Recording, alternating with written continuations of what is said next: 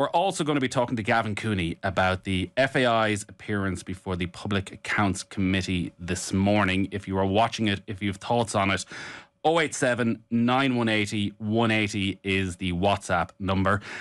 These committees are must-watch morning TV, but bloody hell, as someone who loves their football and desperately wants to see Irish football succeed and grow and get the funding that it deserves, this morning was incredibly depressing. In some ways, as depressing as the John Delaney appearance back in 2019, because at least that was the beginning of the end of the Delaney era. We should now be in the midst of a new era where the FAI are before government. They're making their very, very valid case for hundreds of millions of euro in investment. They should be presenting their new player pathway plan, saying, look, we have our house in order. You can trust us. You can invest in us, and you will see the returns across Irish society.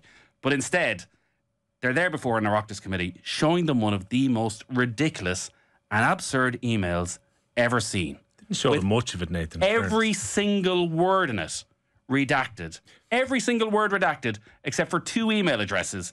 And this is meant to be a new era of openness and transparency. Saying that a joke in an email sparked a chain of events that ultimately led to the suspension of funding of the sport. That Jonathan Hill received over 11 grand in extra pay because the senior leadership team in the association mistook a joke for a request. It would be funny, and it felt funny at times, only it's so incredibly damaging for the reputation of Irish football, and so frustrating that time and time again, it seems to be the people at the top of the organisation that are the ones that are doing the most damage. 087 9180 180 if you have any thoughts on what you saw today.